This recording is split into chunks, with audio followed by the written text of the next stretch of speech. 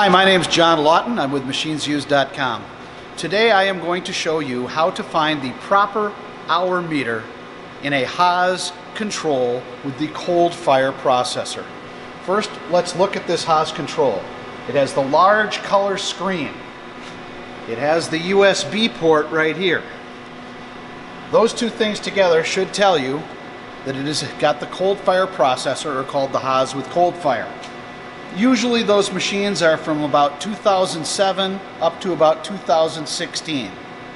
We're going to show you how to find the hour meter to say what the hour meter says in this Haas. This is what you don't want to do. If I click in this display and go to current commands, I get this timers and setup, operation timers and setup. People send me this saying, hey, this is what it's got for hours. That is not what it has for hours. I'll show you why. Zoom in there. You zoomed in enough to see it. It says 0, the highlighted entry. So I could go through any of those entries and 0 them. It's not worth looking there. Those are usually incorrect because they've been zeroed a number of times. So what we're going to do is go and find the hours that are in the debug mode. To get into the debug mode takes a few steps. But once you're there, you get an hour meter reading that is only changed if the machine has a full software reload, because then it would erase them when it puts the new software in. So, let's take a look at the Haas Control. If you look in the center portion, there's a display, a set of display keys. In this display keys is a setting graph key, an alarm message key, and a position key. Those are the 3 keys in the display that we will be utilizing. If you scroll down here with the camera, you will see we have the letter keys and the number keys. The letters and the numbers, and over here, this bottom right, an important key, the right or enter key. One other area we will be using is in the very center. It says cursor.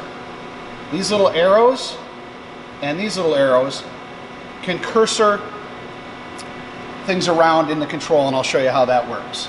So the first thing we would do is we want to go into the setting graph mode in the display right there. And I'm going to hit it. We're in the setting graph. Now, it came right to parameter lock, because the reason we went in there is to turn the parameter lock off. Let's just say it came in and it was like this. We want to get to we're still in this setting graph. I'm toggling it to other places so that it could come in. You're not necessarily going to land, luckily enough, on the parameter lock. I did, because I was playing in there before we started filming. But we come up to this and we want to get to the parameter lock. That is line 7. So the parameter lock is on line 7. So I want to go to line 7. I go to the number.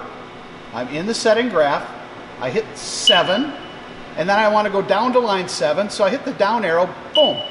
I'm on line 7 parameter lock. It says the parameter lock is on. I want to turn it off. I go back to these toggle keys we talked about, these arrow toggles. I hit it, it says off. I hit it again, it says on. Hit it, it says off. But that off is blinking, so it's not completed. It's going to be turned off, but I got to complete it. So I go all the way to the down right, where it says right enter, said it was an important key. Wow, now it says off, and it says off in black permanent. So the parameter lock on line 7 is off. We can now leave the setting graph to go to the alarm messages button. We can hit the alarm messages button, and that's where we are. There's a thing here that says input. What we're going to do is go into the debug mode. So we go into the alarm messages. At the input, we type debug. D-E-B-U-G.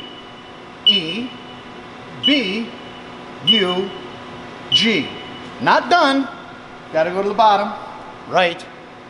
Enter. When we did that, the debug disappeared down here, and we saw this N up here. Now I know I am in the debug mode because of that. So we've gone from the setting graph to the alarm messages. Now we're going to go to the position in the display. Remember, those are the only 3 buttons I said you'd use there. Position. Okay, we're at the position, but it's all blue. We are lucky we landed, but once again, I was there to begin with. we want to get into the variables, into the position thing. So we have to see there's an F1, F2, F3, and F4 here. Hit F2. It lights it up. Let's say you had landed on I/O or data store. See how these are the red, where it's red up here on these upper tabs? We're on the position page this is lighted up. We want to get to the upper tab that says VAR for variables. Once we're on that tab, we hit back again the enter key, and we're in there, and now notice that it's red down here, so now we're down on these lower tabs. So we're in the variables. Within the variables are these tabs. We want raw data. So once again, it was position page, F2 to get there, get into the variables tab. This is highlighted. Now when it's red down here, we do that same thing, that toggle key, see? Left, right. I'm gonna hit it again, there I am, raw data. That's red right now. If I hit enter, it'll go into the raw data. So once again, it was position, F2, into the variables, at the raw data, hit the enter key, and there are your hours. So the hours are 6,160 servo on time hours. That's turned on, the servos on. Motion hours, 1,752. And the one that everybody seems to care about, spindle time, 1,846 spindle hours. That's where you find it, and that's how you find it. But we are still in the debug mode, and we still have the parameter lock off. We want to get out of the debug mode, turn the parameter lock back on. By doing so, we go to the alarm messages page. We are at the alarm messages page, which I did by hitting the alarm messages button. And we note that up at the top, it still has that row of ends, which means we're still in the debug mode. Down here in the input, the cursor's blinking. I'm in the right spot. I'm just going to type debug over again. So I'm going to go D, E, B, U, G, right there. Not done. Still got the ends. Still got the debug here. I'm going to go way down, and I'm going to hit enter. Nothing in the input anymore, so it took that enter, and the ends are gone. I am no longer in the debug mode. Now I'll turn the parameter lock back on. We want to go back to our setting graph area right there, that setting graph button. So I hit that. We're back in that. It's going to take us right to where we left off from that, which was on line 7 with the parameter lock, and we had it turned off. We want to toggle it back to N, and the toggles are at the cursors in the middle of the page. Here's the toggles. I'm going to hit the toggle, and it says on. If I hit it again, it's going to say off. It's off solid because we're still in off.